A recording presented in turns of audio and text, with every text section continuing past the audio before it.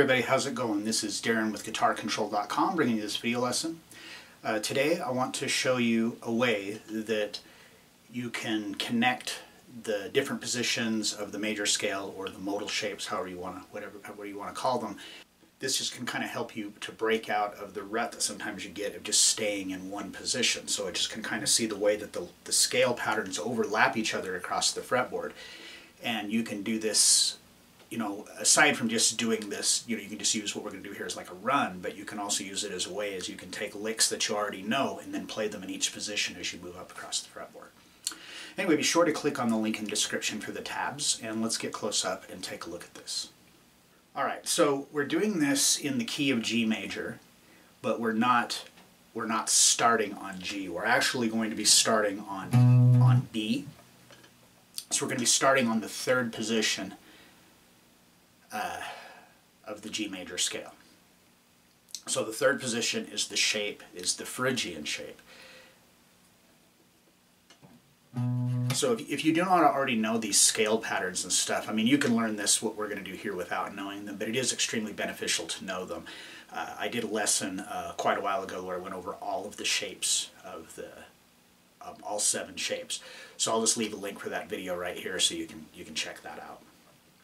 Anyway, we're starting off here. We're in the Phrygian shape, the third position. And another thing too is that this is a movable shape. So once you get this down, you can move it around to play it in whatever key that you want to.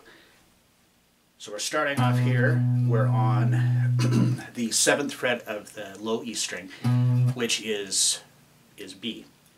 So we've got 7, 8, 10 on the E string, and then 7, 9, 10 on the D string, or the A string. So that's like the first 6 notes of the third position, or Phrygian. I'm just going to call them by their modal names just because it's just going to make it easier to kind of understand. So now we're going to shift up into the next position, which would be the Lydian shape, and we're going to play the fifth and the 4th string. So here we're, you know, so if you don't already know, the shapes overlap each other. So these 2 notes right here on the 9th and 10th fret of the A string are notes 1 and 2 of the next position. So now we're going to go, starting on the A string, we're going to go 9, 10, 12, and then to the D string, 9, 10, 12. So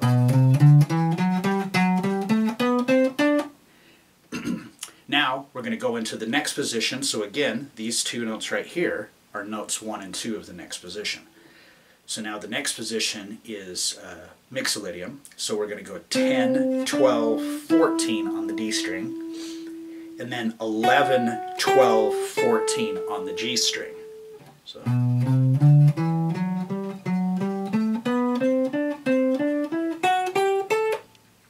alright, so now I'm going to shift up into the next position again. So this will be the Aeolian, or the natural minor.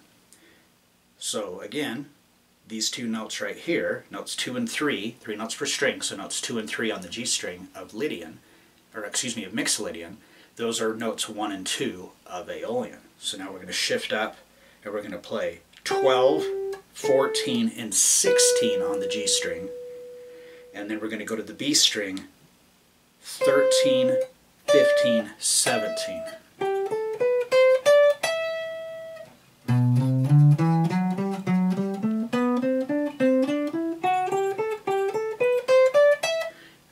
And then for our final position, we're going to go to Locrian.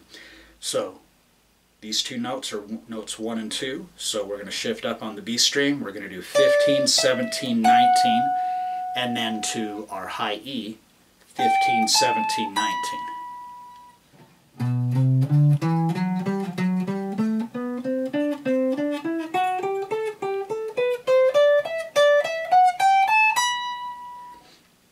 Alright, so what we've been able to do is we're still playing in key, but we're, instead of being stuck, you know, just like the Phrygian, you know, playing Phrygian, whoops, we'd be just kind of stuck in that position. Or, you know, we do same thing. We're kind of stuck in these positions. So this is just a way to connect them together so you can move more, you know, this way across your fretboard.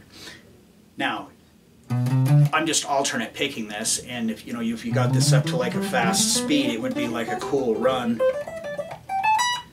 And you also want to practice it descending, so descending.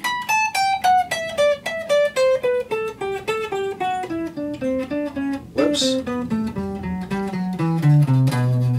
You want to practice it both ascending and descending. Now, after you know the other patterns, you can do the same thing. You don't have to start here. You could start with the first position, which is Ionian, and then you would go Ionian through Mixolydian. Or, you know, whatever you want. Like I said, they're movable. You can just move them around. So this particular thing, even though it's in the key of G major, and we're starting on B, so to make it truly modal, then you'd have to have, you know, your chord progression, you know, kind of centering around that B minor chord, but we're not going to get into all of the stuff, you know, details about modes in this lesson. So after you get this down, then you can take other lick sequences that you already know or ones that we've gone over before, and you can kind of apply it to this. So I'm not going to go over a whole bunch of these, but just to give you an example, if we took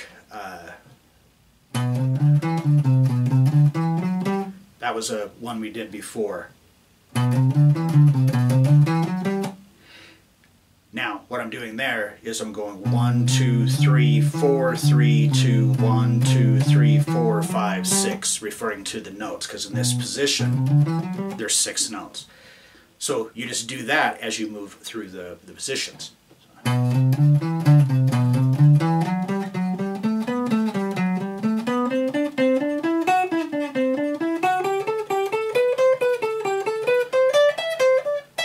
Whoops. Forgot what I was doing there for just a second.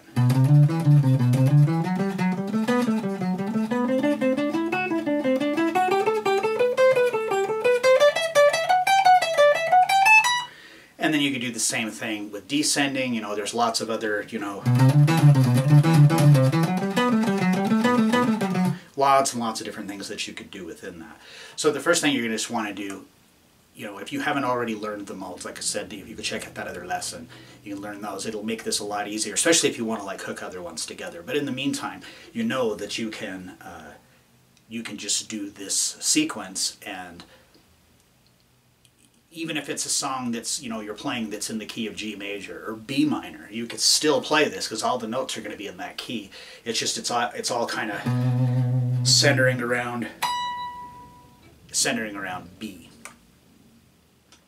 Alright, so I hope you enjoyed that and you got something out of it. If you like the lesson, be sure to give me a thumbs up, leave a comment down below if there's something that you'd like to see covered in a future lesson by myself or one of the other instructors at guitarcontrol.com. If you have not already done it, please subscribe to the channel and hit that notification bell so you don't miss any of the content that we upload throughout the week. So that's all I've got for you today. Thanks for watching and have a great day.